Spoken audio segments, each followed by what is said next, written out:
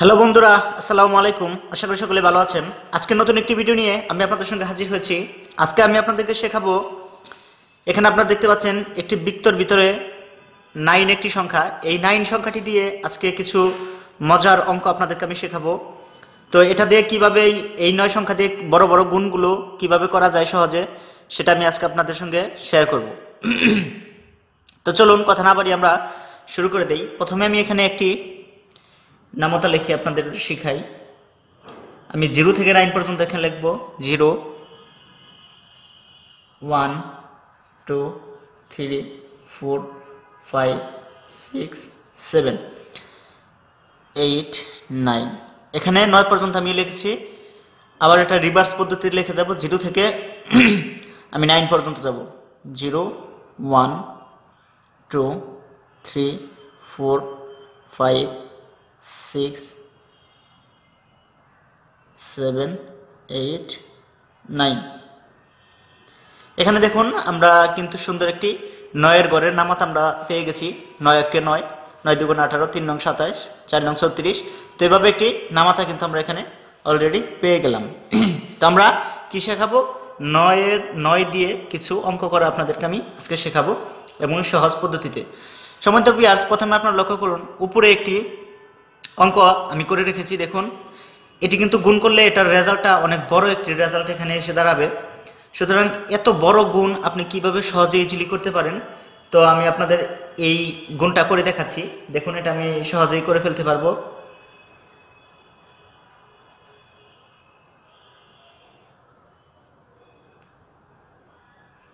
এটা আমি কিভাবে এত তাড়াতাড়ি করতে পারছি সেটা কিন্তু আমি আপনাদের শিখিয়ে দেব। তো এই হচ্ছে এটার রেজাল্ট। এটা যদি আমরা গুণ করি তাহলে এরকম একটি রেজাল্ট আসবে। তো এটা আমি কিভাবে করে দিলাম এত সহজে। তো ঠিক এতটুকু সময়ের ভিতরে আপনারা নিজেরাও করে ফেলতে পারবেন এত বড় বড় গুণ। তো সেটা আমি আপনাদেরকে শেখাবো। তো এটা শেখানোর জন্য আমি প্রথমে ছোট থেকে আস্তে আস্তে জটিল দিকে আমরা বড়র দিকে যাব। তো ছোট দিয়ে আমি প্রথমে আপনাদের বোঝাবো, এরপর আস্তে আস্তে আমি কিন্তু বড়র দিকে যাব। সুতরাং আপনারা লক্ষ্য করে থাকুন। প্রথমে যদি আমি একটি অঙ্ক এখানে আপনাদের করে দেখাবো, 5 × 9। এই অঙ্কটি আমরা এমনি যদি আমরা করতে যাই তাহলে কিন্তু 5 নং 54, সেই হিসাবে আমরা 5 নং 45, সেই হিসাবে আমরা কিন্তু এটা করে ফেলতে পারি। তো আমরা সেইভাবে যদি না করি, আমাদের ট্রিক্স অনুযায়ী আমরা কিভাবে করতে পারি সেটা দেখাবো।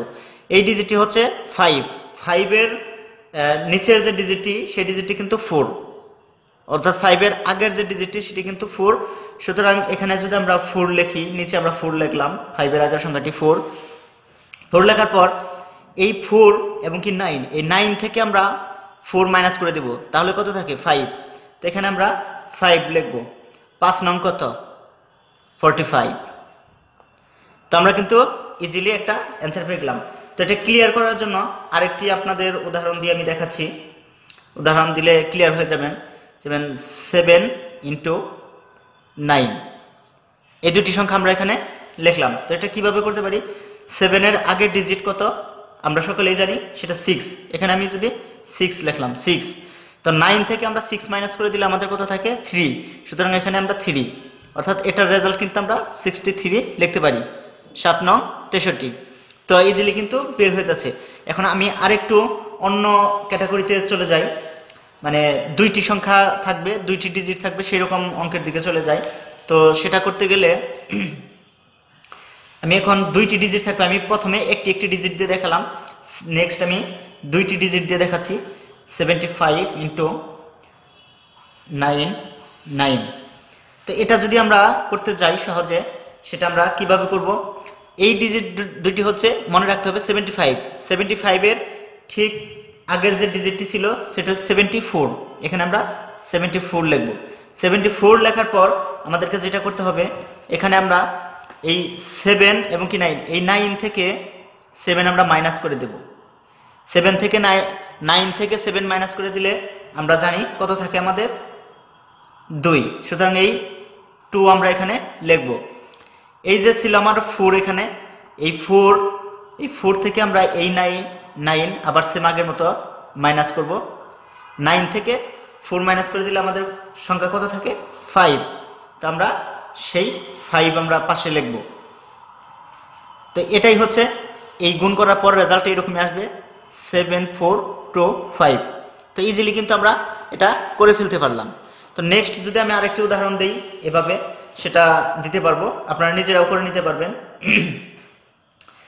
আমি আরেকটি উদাহরণ দিয়ে আপনাদের ক্লিয়ার করে দিচ্ছি। এখানে যদি আমি লিখি সেম 79 ইন্টু 99, এটার গুণ আমরা ইজিলি কীভাবে করতে পারি, 79 এর আগের সংখ্যা 78। এখন আমরা 9 থেকে 7 মাইনাস করে দেব, আমাদের 2। 8 থেকে 9 এবং 8, এখানে 9 থেকে 8 মাইনাস করে দেব 1। তো এটাই হচ্ছে রেজাল্ট 78 to 1। তো ইজিলি কিন্তু আমরা করে ফেলতে পারছি। তো আমি 2 সংখ্যা দেখালাম, এখন যদি আমি 3টি সংখ্যা দিয়ে দেখাই সেটাও কিন্তু দেখাতে পারবো। আপনারা লক্ষ্য করুন কিভাবে সেটা করা যায়। 3টি সংখ্যার একটি যদি আমি দেখাই আপনাদের, 1 2 3 ইন্টু 349। তো এটা আমরা কিভাবে করব, খুব ইজিলি আমরা করে ফেলতে পারবো সেম টু নিয়মে। 123 এর আগের সংখ্যাটি 1 2 2। এরপর আমরা 9 থেকে 1 মাইনাস করে দেব। 9 থেকে 1 মাইনাস করে দিলে 8। এই 2 থেকে 9 মাইনাস করে দিলে 9 থেকে 2 মাইনাস করে দিলে 7। আবার 9 থেকে 2 মাইনাস করে দিলে 7।